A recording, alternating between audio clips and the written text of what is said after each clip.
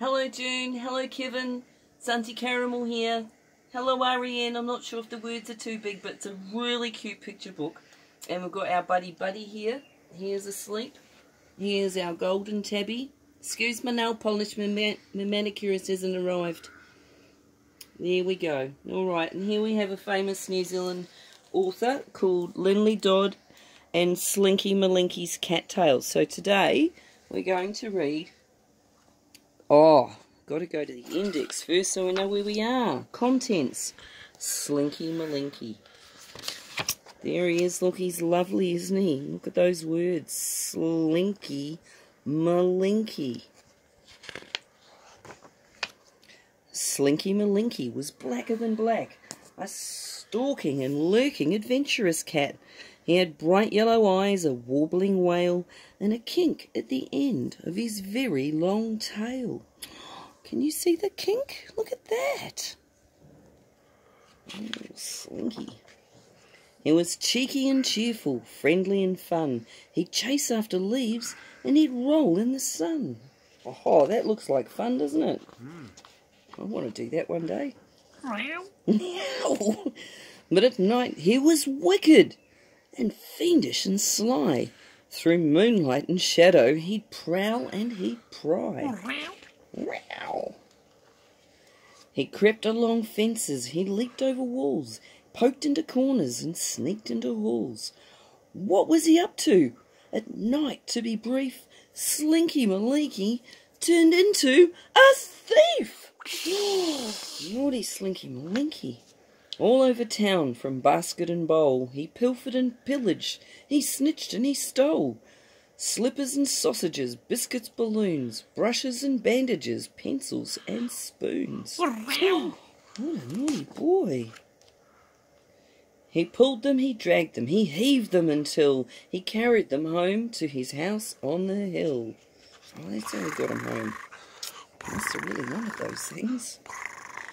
Oh, one rascally night between midnight and 4, Slinky Malinki stole more than before.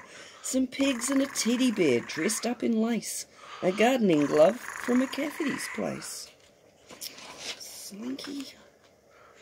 A tatty old sneaker, a smelly old sock, what's you want with that? And Jennifer Turkington's pottery smock. Oh my goodness, what's she going to wear to art class tomorrow? A squishy banana, some glue and a pen, a cushion from Oliver Tulliver's den. This nice yellow pattern on it. A clock and some bottles, a pair of blue jeans, a half-knitted jersey, a packet of beans. He pulled them, he dragged them, he heaved them until he carried them home to his house on the hill. Then Slinky Malinki's rapscallion cat piled them up high in a heap on the mat. At least he was tidy.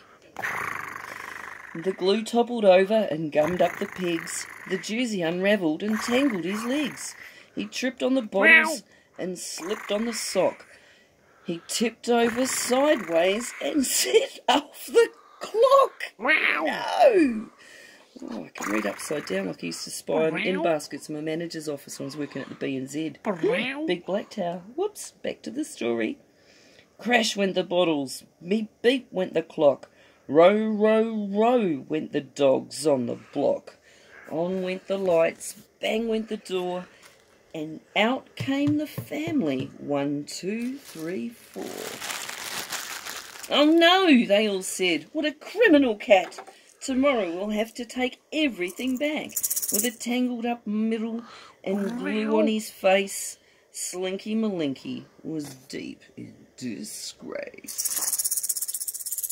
Never again did he answer the call when the moon shadows danced over garden and wall. When whispers of wickedness stirred up in his head, he adjusted his whiskers and stayed home instead. Wow! Stop.